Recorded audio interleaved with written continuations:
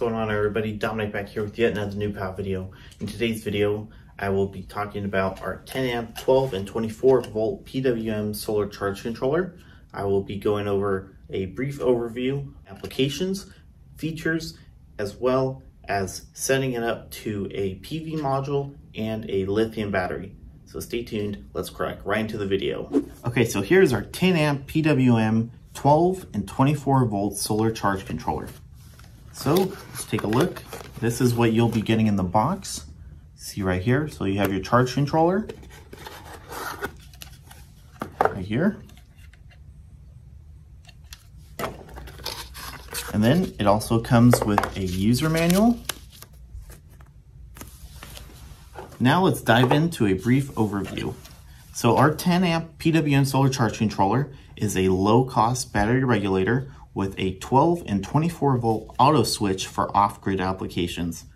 PWM technology is integrated into a compact design that allows for easy installation in RVs, portable solar, and so much more. Designed with vivid LCD graphics that keep you informed of your solar system and battery information in real time. So now that we've covered a brief overview of this charge controller, let's take a look at some of its key features. So under 12 volts, it can handle 170 watts of panel power, and at 24 volts, it can handle 340 watts. It is adaptable to many different types of batteries, including flooded, sealed, AGM, gel, and lithium batteries.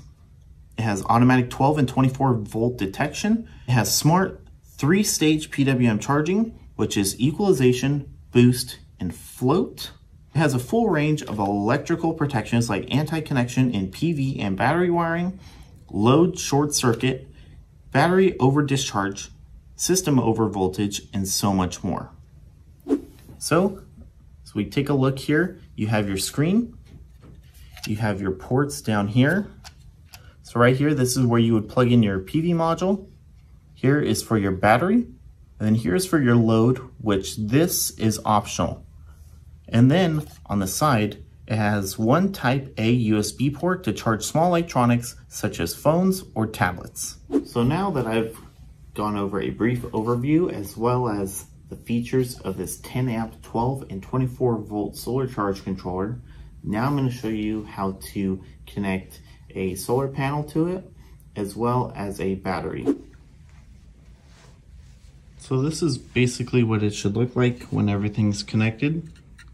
As you see here, from our solar panel, right here, run it into the PV positive and negative.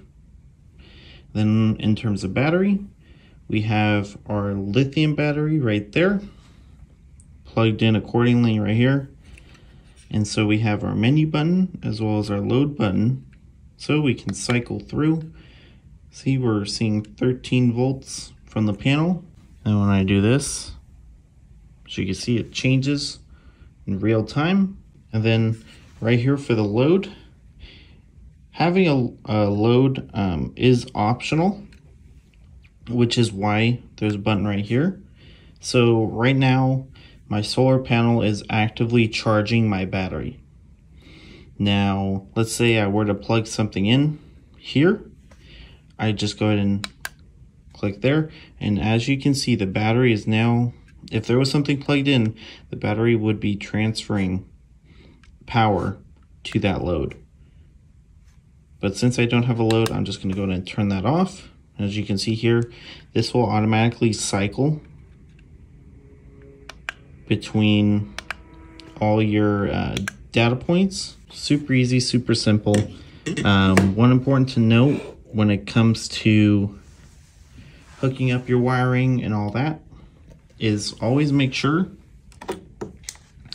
that you install your battery to your charge controller first. Don't plug in your panel to your controller, plug in your battery to the controller. Okay, then after that you can add your PV module, and then you're all good to go.